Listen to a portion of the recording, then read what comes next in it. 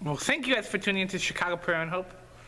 We pray for you all because we believe in the power of prayer, because we're praying to the true and living God of the universe who hears the prayers and who answers them all in His own perfect timing, because His timing is perfect and His timing will always be perfect. Amen. Amen. And also we share the good news of Jesus Christ right out of this true and active living Word of God, which brings a free gift of salvation to you all if you believe by faith alone, and if you repent of your sins, and if you do all that, it offers you the best gift of all, which you can ever receive in this lifetime when you die, which is eternal life with Jesus Christ forever. Amen. Amen. Well, brothers and sisters, God is good. Give Him a shout of praise before we begin. 1, 2, 3. Jesus, you are good. You are worthy. Brothers and sisters, He's good. He's worthy. Remember that each day. He's good. And He is. Today, we got a good topic we're going to be talking about. We're going to be talking about how we go through troubles, but how God is always with us. Through things that we go through. Through things that we go through. We're going to be in Psalms 34, verse 19. So if you have your Bibles, I encourage you to follow along and flip to that passage. And as you're flipping that, I will open us up in a brief word of prayer. I love the book of Psalms, I always say. It speaks to every situation that we go through in life. Happy situations, sad situations, good situations, bad, you name it. So I encourage you to follow along, and we'll begin. So let's pray. Let's open up in prayer. Father God, thank you for who you are today. Thank you for your love that never fails. Lord, would you speak to us now by this encouraging passage? Father, convict our hearts where we need to be convicted. Grow us where we need to be grown. We love you, Lord. Help us love you more. Amen. You guys ready? Psalms 34, verse 19 says this. The righteous person may have many troubles, but the Lord delivers him from them all. Brothers and sisters, can we reread this one more time, and as we reread this the second time, let's meditate on this passage and ask God that He would speak to us about what this means to us. You guys ready? Let's read it again. The righteous person may have many troubles, but the Lord delivers him from them all. Brothers and sisters, what does this mean? How does this start out? It says, the righteous person may have many what? Troubles. Who's the righteous person? The Christian. You throw your name in there.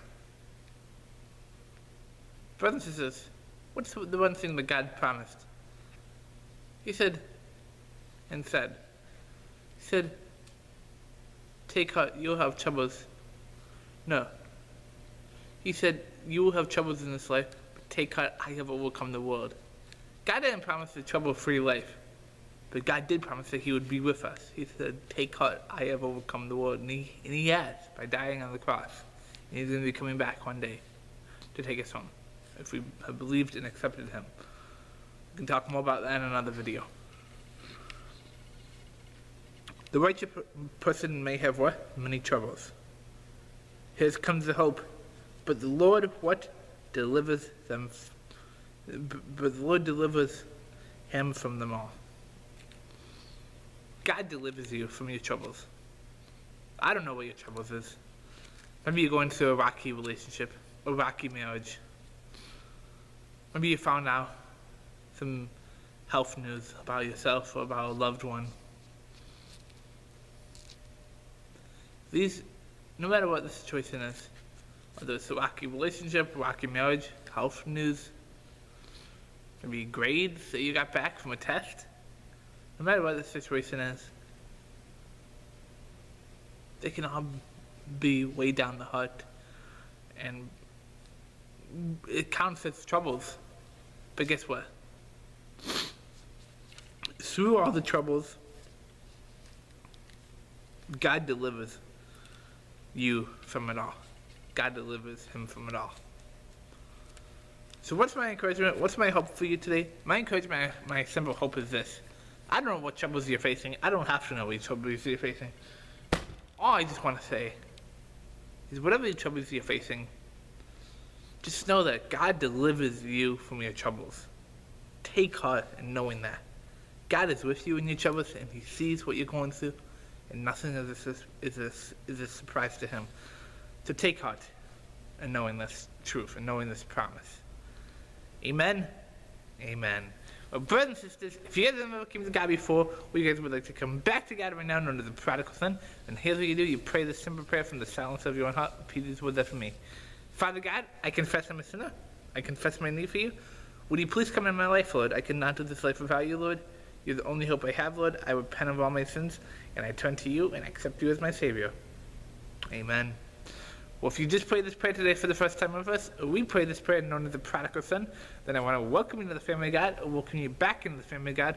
Because Scripture says when one walks in the family of God, or one walks back in, heaven rejoices, and I rejoice along with you as well. And I've also been praying for this very moment, because this is truly the most important decision that one can ever make with life, or that one has already made with life, is by placing their faith in Jesus Christ alone, and repenting of the sins, and accepting the free gift of salvation that He offers. It's the most important decision. Everything else is temporary in this world, brothers and sisters, and I mean it. Temporary. This world will fade away. Only the things done for God will last. Everything else will fade away, and I mean it. You can talk more about that in another video as well. Lots more topics to be talked about.